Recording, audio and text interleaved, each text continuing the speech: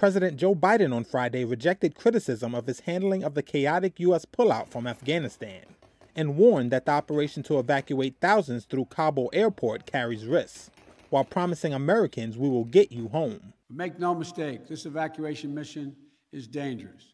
It involves risks to our armed forces, and it's being conducted under difficult circumstances.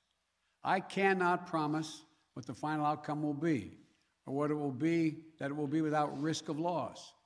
But as Commander-in-Chief, I can assure you that I will mobilize every resource necessary.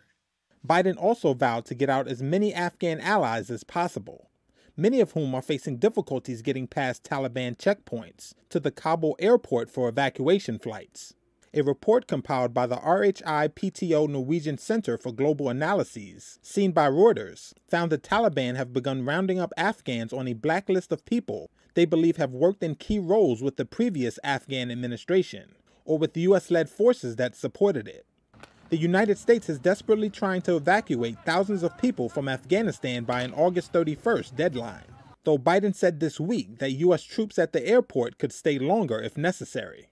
The White House has promised a review of the administration's performance in the crisis, but a source said this has been set aside for now, while attention is paid to the evacuations.